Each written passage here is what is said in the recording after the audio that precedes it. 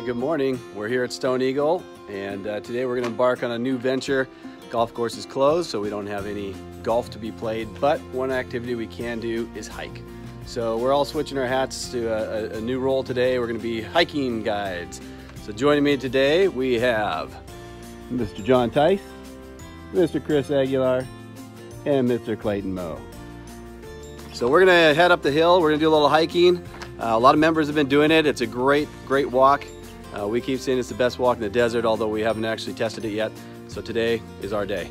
So we're heading up the hill, and hope you enjoy the trip. Here we go.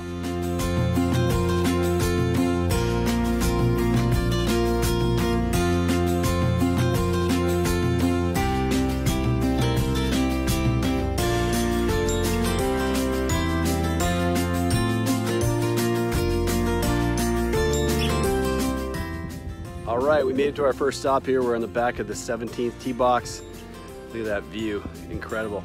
So a little fun information here. We climbed 488 feet from the parking lot to the 17th tee box. Took us about 12 minutes, just at a leisurely pace because we got a long walk ahead of us. And but other than that, it's well worth the walk. And we're going to continue on. So here we go.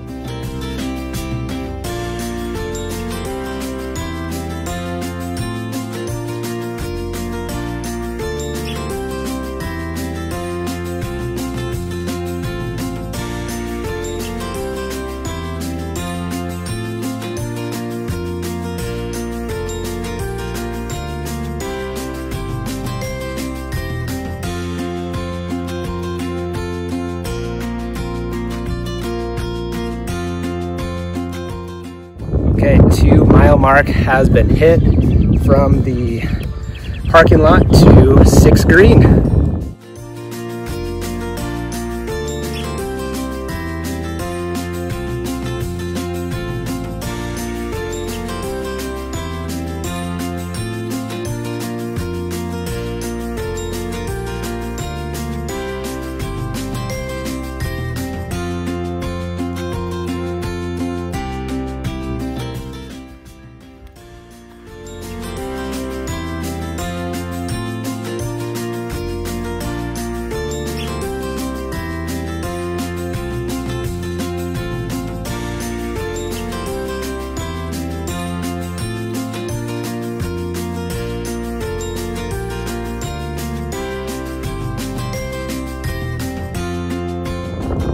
Okay, quick water break.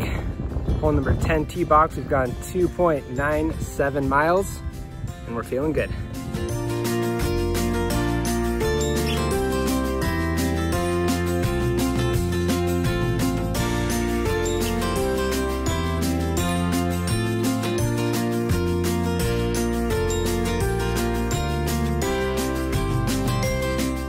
Okay, we've hit the 4 mile mark from the parking lot, walking each hole, and hit the 4 mile mark between 14 green and 15 tee. But we're gonna make it.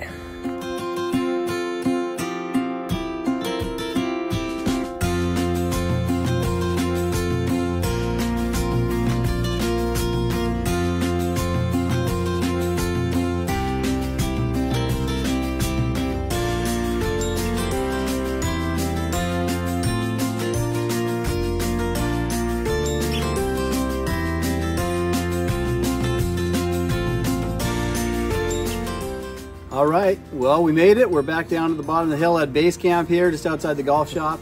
And we had a great time out there today.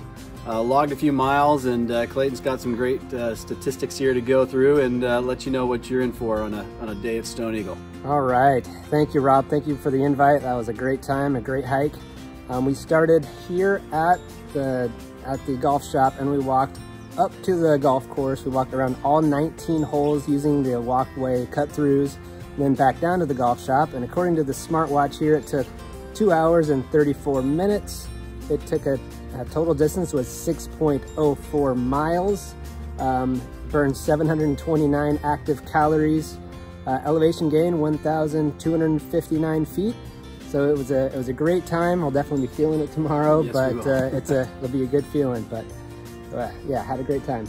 It's a great hike. It's a great walk. Again, we did it 6 miles. That's pretty much most of the golf course. Like Clayton said, we took advantage of some of the walking trails that you can cut through some of the canyon areas, which shortens the distance a little bit. If you want to shorten the distance a little bit more, you can also park at the top of the hill as an option. We mentioned lot number 12 of Nighthawk Properties just next to the driving range is available during this time, so you're welcome to park there and begin your hike from that point. Trails are awesome, and you know, this is a great way to get out there and really get to know the golf course even better than you have in the past. You see it from a whole different perspective out there. I think Clay and I looked at a few spots. We're like, gosh, if people could see this, or you play to this area and then approach a green from here. You see it when you're walking it. You don't always see it when you're shooting by in a golf cart, going much faster and getting around the golf course, just going from point A to point B and playing shot by shot. So I think in the end of this, if you take advantage of this time and walk the course while it's available, it could lower your scores. So get on out there and have some fun, get some exercise and get some fresh air. It's a beautiful walk. We can stand by our claim that it's the best walk in the desert now that we've actually experienced it. So again, thank you for joining us. Stay well, and we hope to see you soon.